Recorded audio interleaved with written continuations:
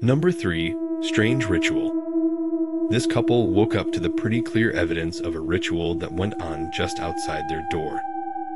During the night, they came outside to find the variety of random objects that altogether seem a little off and mysterious. If someone did something, could they really have slept through it? Rice had been dumped all over, and in a circle around their car.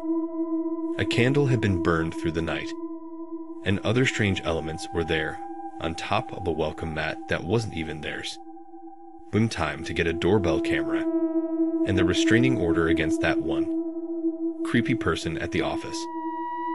I'd say so. Number 2, we're not friends. Imagine just going about your day, being a nice guy saying hi to people you run into on the subway. Sound like you. I've been that guy. Now imagine that one person you said hello to starts showing up everywhere. You get on the subway, he's there, you switch wagons. He does too.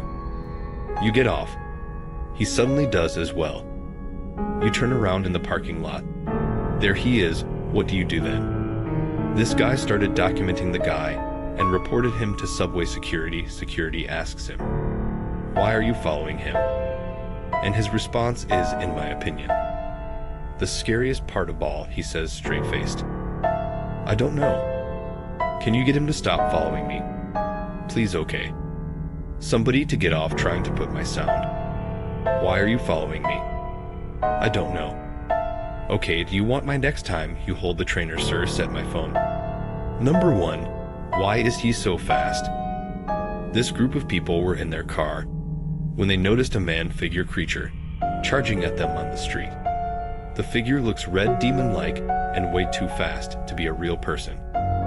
He almost catches up with the car when one person in the car yells at the driver to go faster for some reason. They turn around and try to find him again. Once they do that, he seems enraged again and charges at them. If this isn't a possessed person caught on camera.